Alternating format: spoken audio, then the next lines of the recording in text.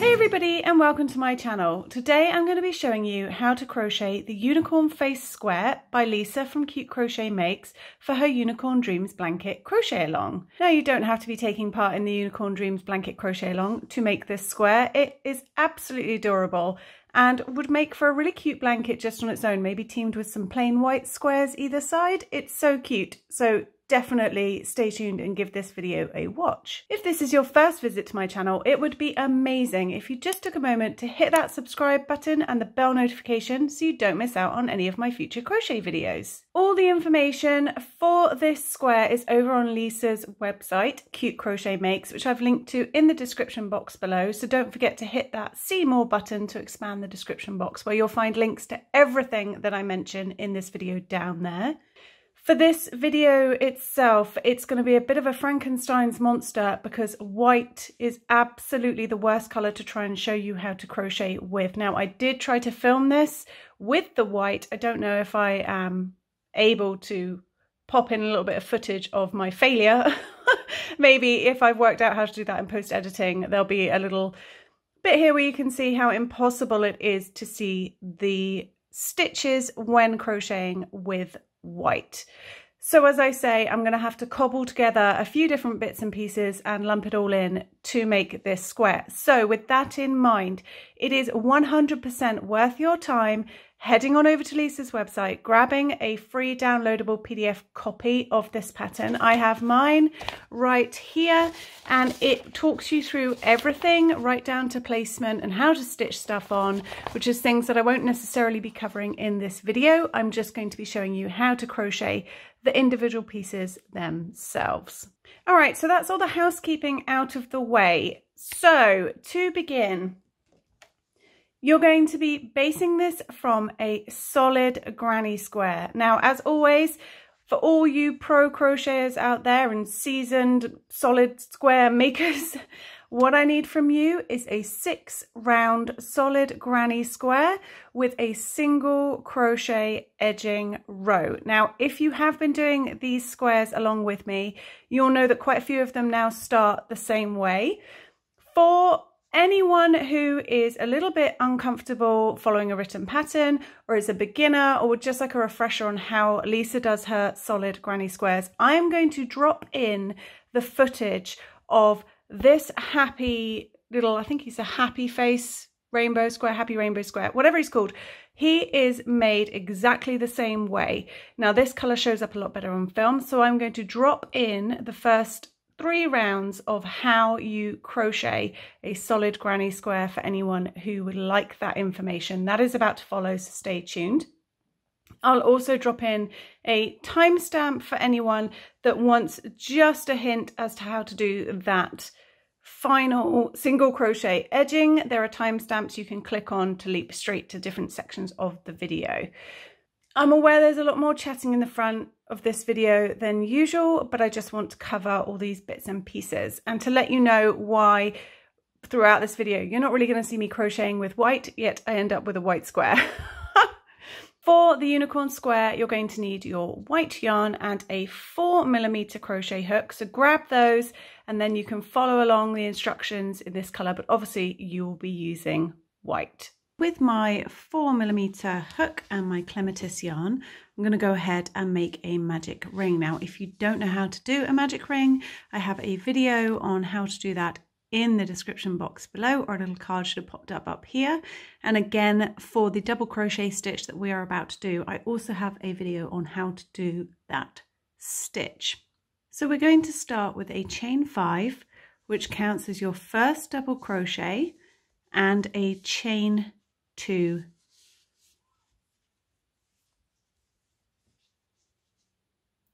Then you're going to place 3 double crochet into the magic ring. Now, if at any point I am going too fast, you can use the 3 dots at the top right of your video, the settings, to slow the speed, or indeed you can, of course, pause and rewind the video. So we're going to chain 2 and place 3 more double crochet into the magic ring.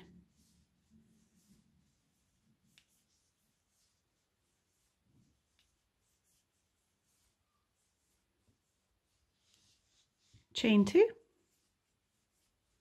3 double crochet,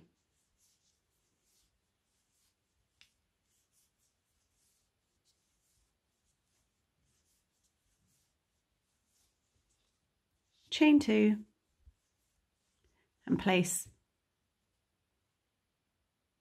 2 double crochet into the ring, because of course that chain 5 counts as your first double crochet and chain 2, so you only need to end with 2 double crochet. Then we're going to slip stitch to the 3rd chain of this initial chain 5 that you did. So down here, 1, 2, 3. If you can't find your 3rd chain, don't worry too much. You just want to sort of be aiming for the top whilst leaving a couple of chains free to act as your corner space. So once you've joined with a slip stitch, you are free to tighten up that magic ring at the back.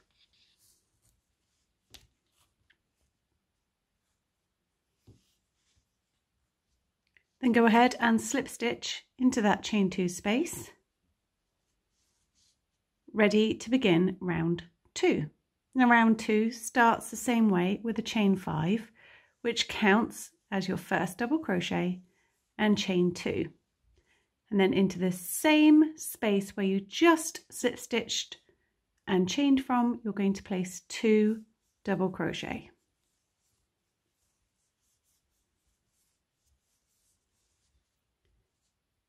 Now shunt those around a little bit so you can clearly see these stitches here, and you're going to place 1 double crochet into each of these 3 double crochet from the round below, so going under the top of each stitch.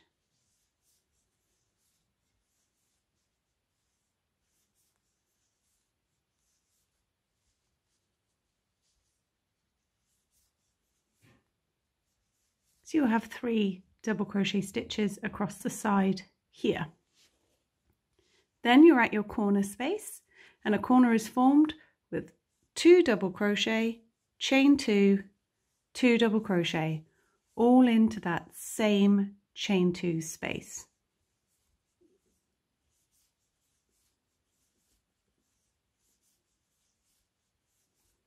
Now you see how these 2 double crochet are covering up the top of this one here, so shunt them around to give yourself a bit more room, and then you're going to pop a double crochet into each of those 3 double crochet from the round below.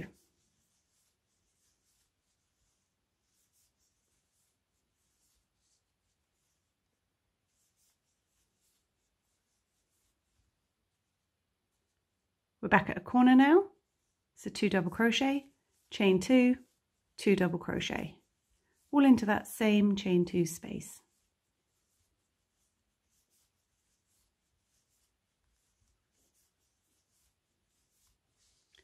Give them a tug around and place a double crochet into each of these 3 from the row below.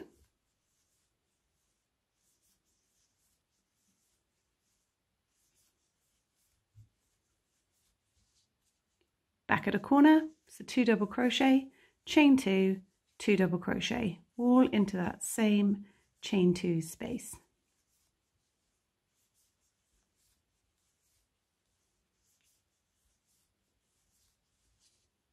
Pull them back around again, and you can see you have quite clearly 2 double crochet tops here, and then here where you slip stitch joined to that chain 3, you almost want to be putting that final double crochet almost under that slip stitch there.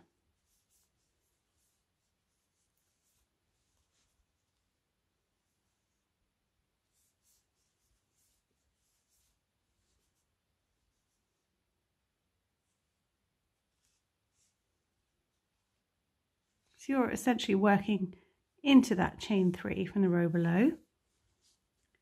And then to finish the round, you're going to end with 1 double crochet back into this original chain 2 space and slip stitch to the 3rd chain of that chain 5, sorry. and then slip stitch into the chain 2 space. So I'll show you one more round so that you get the general gist of a solid granny square. So again, chain 5, which counts as your first double crochet, and chain 2, and pop 2 double crochet into that same corner space. And now, just like before, you're going to double crochet into each of these double crochet stitches from the round below. Now you had 3 down here, but each time you do another round, each side section grows by 4 stitches. So your corners grow by 4 stitches. So for this round, you'll have 7. On the next round, you'd have 11, and so on. So it's always 4 stitches more than you went into on the round below.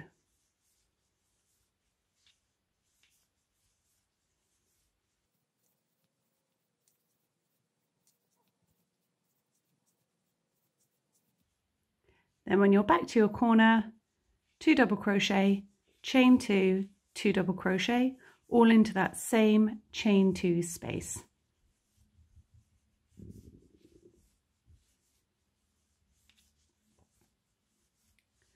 Don't forget to shunt your corners around a little bit so you can clearly see all your stitches from the row below, and just repeat that all the way around. So double crochet into each of your double crochet stitches, 2 double crochet, chain 2, 2 double crochet into each of these chain 2 spaces, and I will meet you back here so we can finish off the round.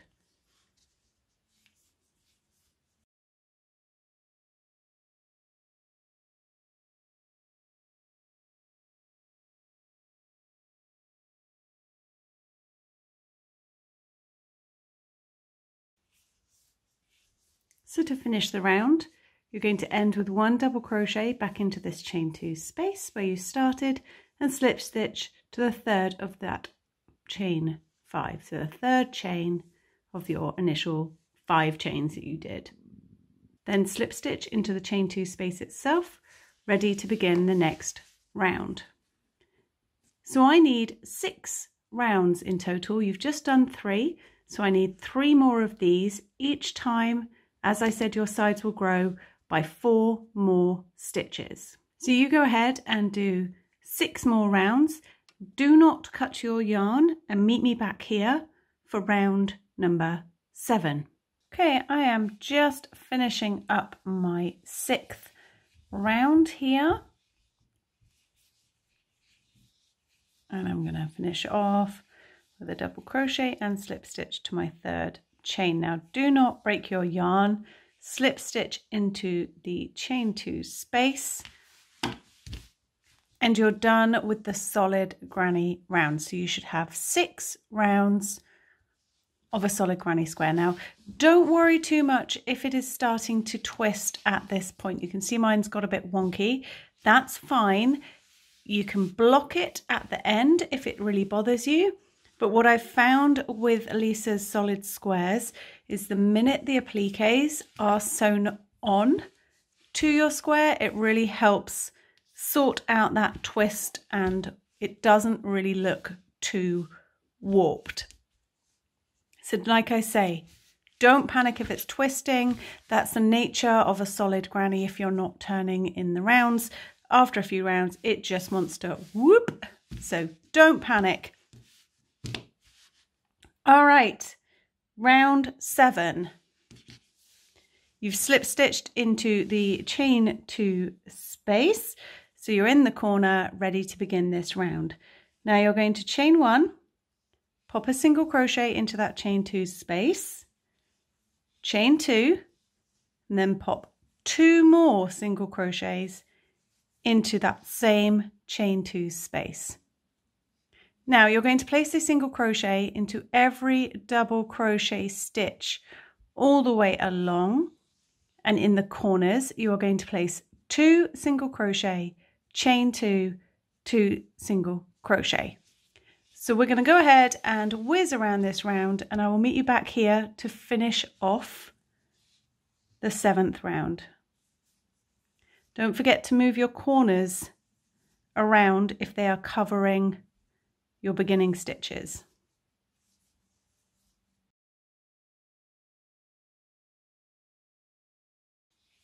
So remember, in the corners, 2 single crochet, chain 2, 2 single crochet,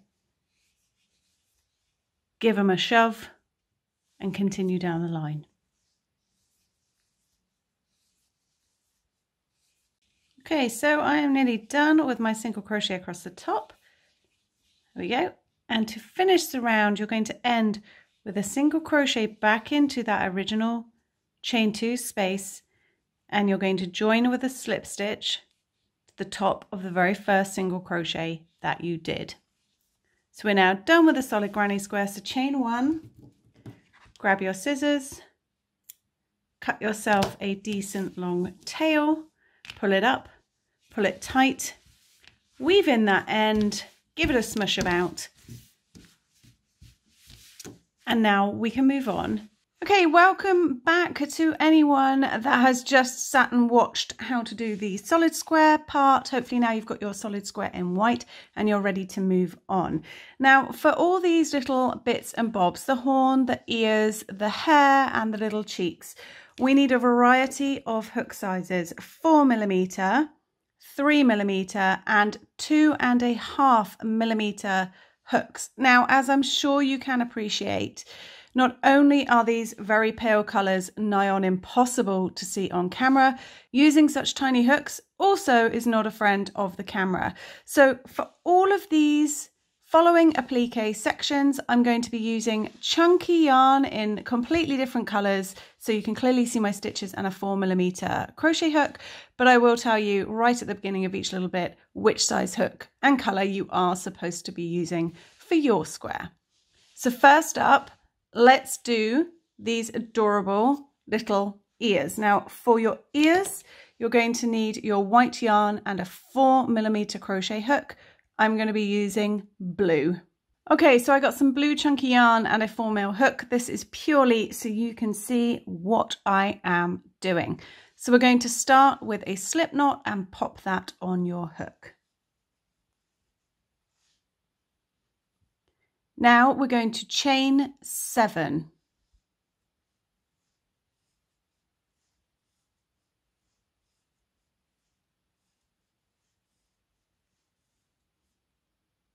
So with your 7 chains, you're going to skip that first chain, which is hanging down from your hook. This loop does not count as anything.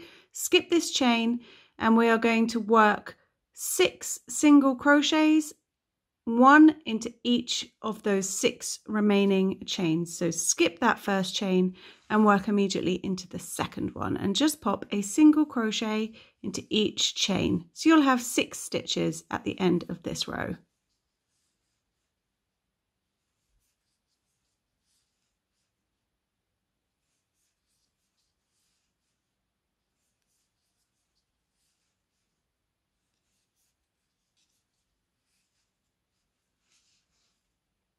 Now we're going to turn the work, but do not chain. Just turn your work, flip it straight around. Now you're going to skip this first stitch and put a single crochet in the remaining 5 stitches. So 1, 2, 3, 4, and then 5, which will be just curled around, hiding down here. So skip that first one, do not chain, skip that first one and pop a single crochet into the remaining stitches. So you'll have 5 stitches.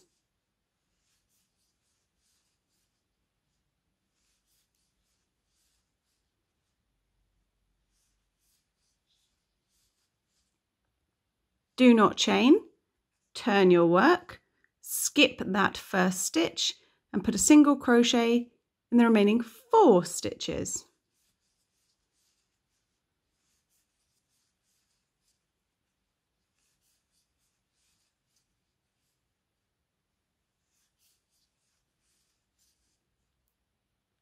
We're going to repeat that again. Turn your work, skip that first stitch and work a single crochet in the remaining 3 stitches.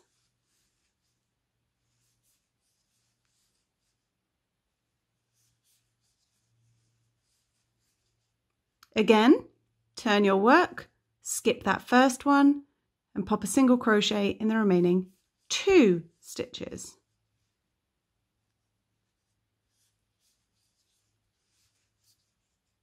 And then one more time, turn your work without chaining, skip that first stitch and put a single crochet in that very last stitch.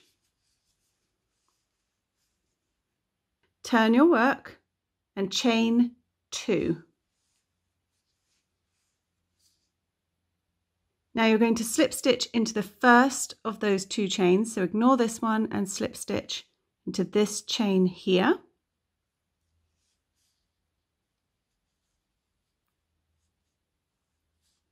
And then slip stitch into the single crochet where you just chained from, so into this stitch here, just pop a slip stitch. And that forms the sort of peak of your unicorn ear. Now to finish, you're going to loosely slip stitch all the way down the side of your ear. In the corners here and here, you're going to slip stitch, chain 1, slip stitch. So slip stitch all the way down here, slip stitch, chain 1, slip stitch all the way across, and again in the bottom here, slip stitch, chain 1, slip stitch, and then slip stitch all the way back up to the top. And we're going to finish by slipping back into this same single crochet where your chain 2 little picot is. So just keep it nice and loose and evenly slip stitch down the sides.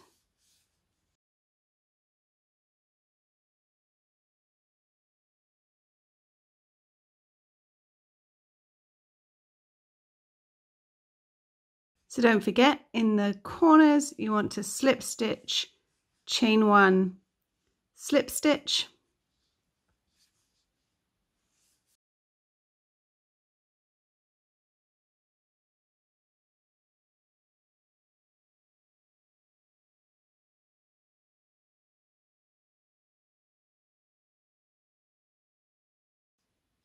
and you want to end with a slip stitch back into that single crochet. So you have your little triangle ear. Now you're going to need 2 of those. When you cut your yarn, make sure you are leaving a decent enough length to sew to your square. Now when sewing to your unicorn, let me bring in the original square here, you want to be leaving the tip of the ears free. So only attach in the sort of bottom section of the ear when sewing it on. You want it to be able to lift up. So just sew it along the sort of bottom section. All right, make 2 ears. Then we'll move on to the horn. Okay, for your horn, you are going to want to use your lemon yarn and a 3mm crochet hook. I'm going to be using chunky and a 4mm just to demonstrate. So pop a slip knot on your hook, and to start the horn we're going to chain 6.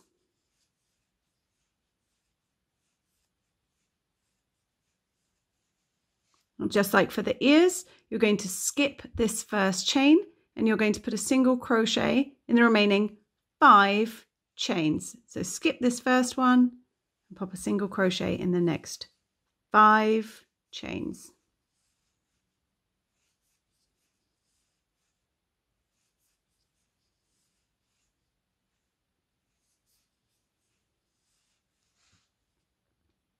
Turn your work, do not chain, skip this first stitch and put a single crochet in the next 4.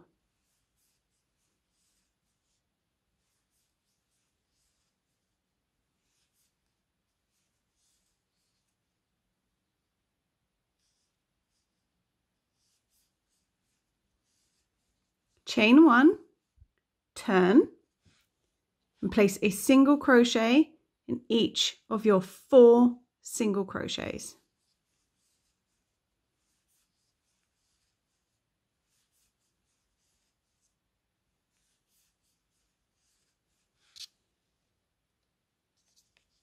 Turn your work, but do not chain, and place a single crochet in those last 3 stitches.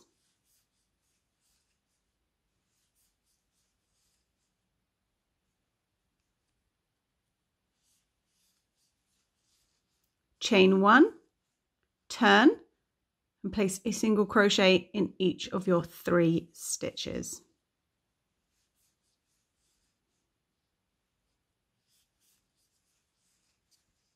All right, for the next row, you're going to turn, do not chain, put a single crochet in the 2nd stitch, chain 3, and we're going to slip stitch into the 2nd chain from your hook. So ignore the loop that's on your hook, ignore this chain, and we're going to slip stitch into the 2nd chain.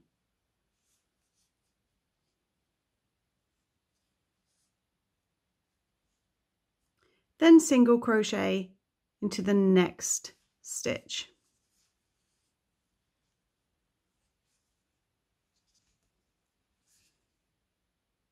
Now, just like for the ears, we're going to slip stitch loosely down the sides, in the corner here and the corner here, slip stitch, chain 1, slip stitch.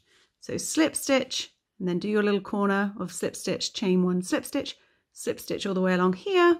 Do your little corner again with the chain 1, come back up here, and then we're going to end with a couple of slip stitches into the horn itself.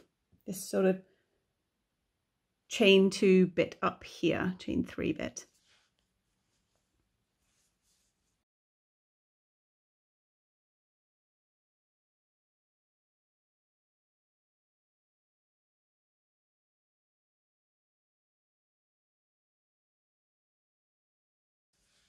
So when you reach the top section, add a couple of slip stitches just right up to the top of the horn to give this sort of tip a little bit more structure.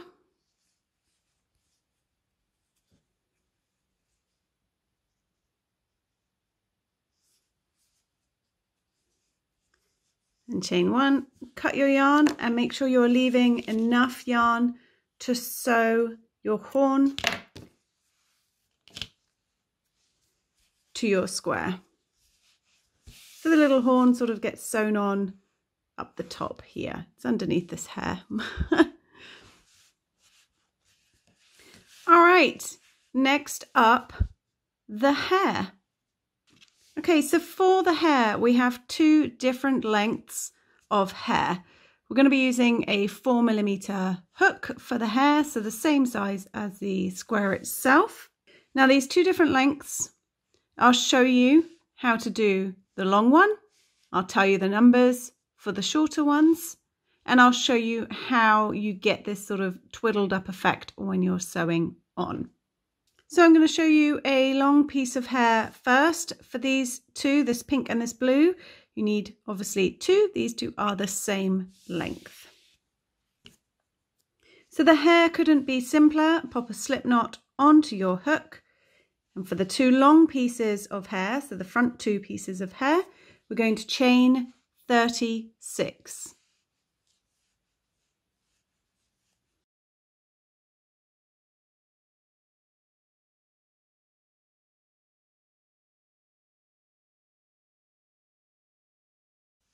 Oh, so that's 36.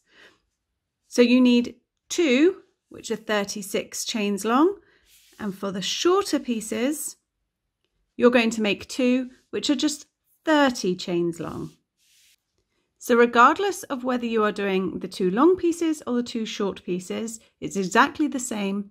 Skip this first chain and work a single crochet into the next and into every single chain all the way along. So for the 2 long pieces of hair, you'll end up with 35 single crochets, and for the 2 shorter pieces of hair, you'll have 29.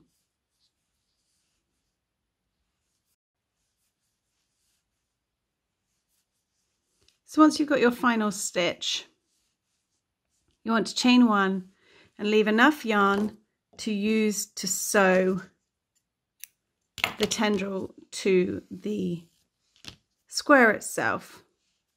So you want to weave in your little short end and then have your nice long end. I'm just going to zoom the camera back up a little bit so I can show you how you actually do the tendrils. Okay, so you'll notice these are all sort of curled and twisted around. When your actual chain is done, it's not really going to have too much of a curl. It's just kind of a straight line, really.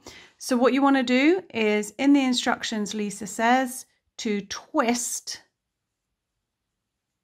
the sort of chains around, the single crochets around. So you twist them around. Then when you place them onto your square, you want to be leaving sort of these ends free, so it kind of curls around so it's a bit more natural.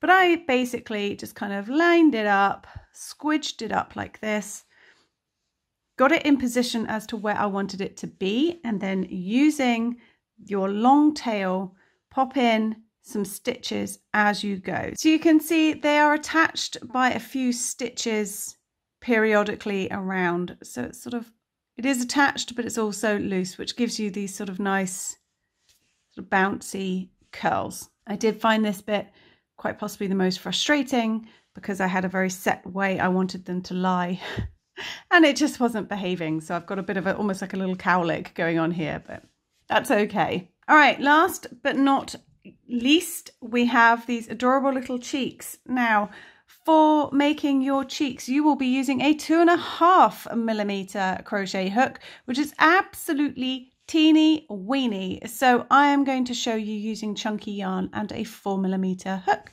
how you make these little heart-shaped blushy cheeks. Okay, for the cheeks, we are going to start with a magic circle. Now, if you don't know how to do a magic circle, I do have a video on how to do exactly that. A little eye will have popped up around here somewhere, or I do have a link to that video in the description box below. So starting with your magic circle, you're going to go ahead and chain 2. Then we're going to place 3 trebles into the magic ring. Now these are American trebles, so yarn over twice before you go into the magic ring.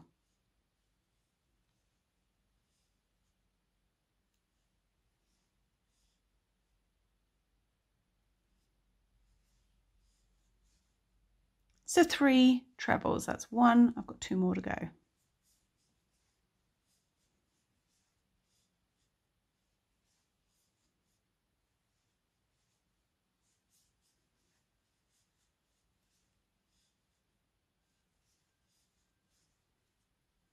Then place 3 double crochet into this ring.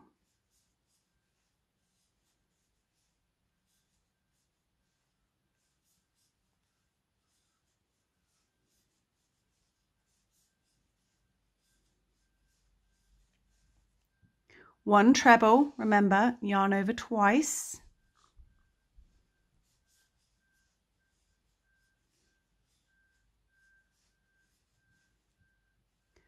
Three double crochet.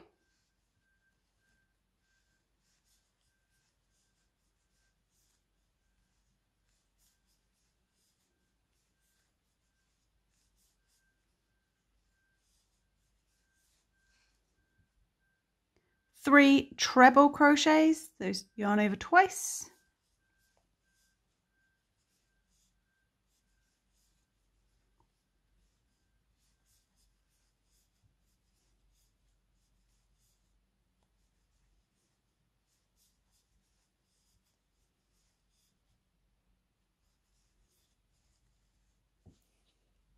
Then chain 2 and slip stitch into the magic ring.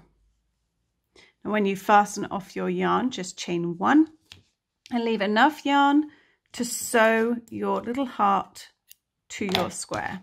So you can pull that yarn through and you can pull your magic ring closed at the back.